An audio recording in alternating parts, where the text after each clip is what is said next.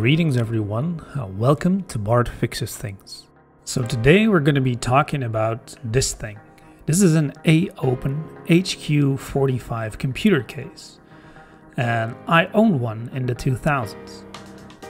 So back then AOpen was a pretty new brand. They were a division of Acer Computers, and they mostly focused on small computers, cases and other components. So for a while I've been thinking about rebuilding the computer I had like 22 years ago, but to me that doesn't make a lot of sense. It probably can't run much and it would probably just be standing in a corner here. So what we're going to be doing today is trying to build a sleeper inside of this case. So for those of you who don't know what a sleeper is basically a new computer looking like an old computer. So as you probably can see, airflow is going to be a problem in this project. There's no place for an outtake fan, so we'll probably have to drill one. There's also no room for an intake fan without destroying the front. So what we're probably going to be doing is looking at drilling a hole in the bottom. That way we can put a radiator there and maybe increase the feet size a bit so that we can suck the air in from here, because those holes in the sides aren't fooling anyone. And we do need to fit all of these components. So at the top left you can see the radiator that we're going to mount for the CPU. There's a 3060 Ti that we need to fit in, and of course an RGB power supply and some fans. We're going to be using a Core i3 just to keep things a bit cool, but it should be fast enough for any games. So here we go with the trusty Dremel. We start by cutting out the piece on the bottom. Of course we removed everything from the case, because it's going to get quite dirty. And there we go. Now of course we also need to drill a hole for the case fan in the back. We got some plywood underneath to just support the metal so we don't bend it all over the place. And this was actually quite hard to drill, but this is the end result. So I got some feet, and we're reusing the old feet upside down as sort of a spacer, but also it just looks nicer from the inside of the case. And we just mount those to all of the 4 feet. And that should give us enough clearance to get a good airflow. So next up is mounting or test mounting the radiator. So after putting everything in the case and adding some nice screws, we're also going to add this nice mesh so that it looks nice, but also because then we don't get a lot of dust buildup inside of the system. And lastly, of course, the case fan on the side. And yes, I did drop all of those sorted drills. So when I was looking for some period correct CD-ROM drives, I actually got really lucky and somebody actually gave me this case together with all of the things that are in it. So, like I said, I'm not going to be building an old computer, but I would love to have some of this aesthetic in the new computer.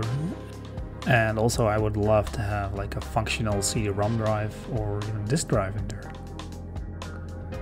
So I came across these 2 Lighton drives, and as you can see, one of them is black and SATA, and the other one is white and parallel ADA.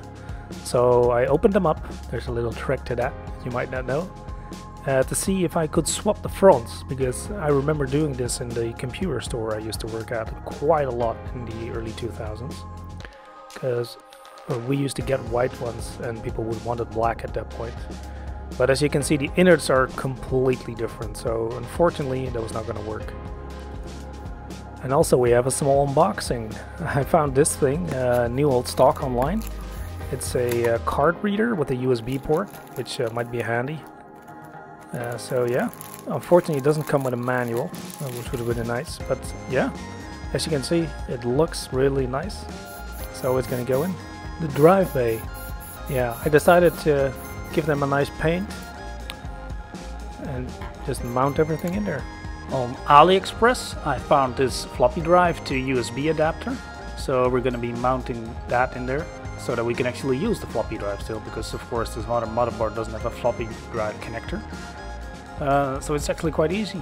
You just connect the power, put it in, and we connect up the USB, and that's it.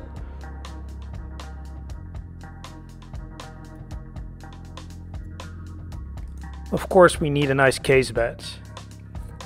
And online on Etsy, I found this one. Unfortunately, it wasn't Windows 2000, but this is good enough for the 2000s, I guess. Here we go. And of course, if we're doing the front, we also have to make the back correct. So I got this old license sticker I found on the manual, and I think it's gonna be fit perfectly here, just to give it that old look. And now it's time to reveal the thing.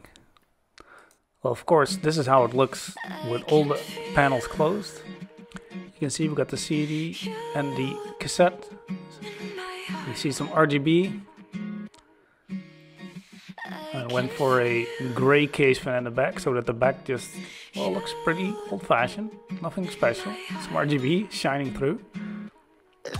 But then with the panel off, of course, it's completely different. As you can see, everything's color coordinated through software.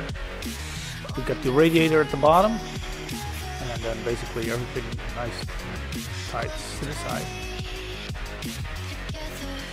As you can see, I spray painted the controller as well, so that it matches the blue in it. So this is it up close. I managed to tuck most of the cables in the front 5 1/4 base, as you can see, and all the other stuff is sheathed or tie wrapped into place, so just to give it a clean look. Yeah, so I'm really happy with the way the system turned out.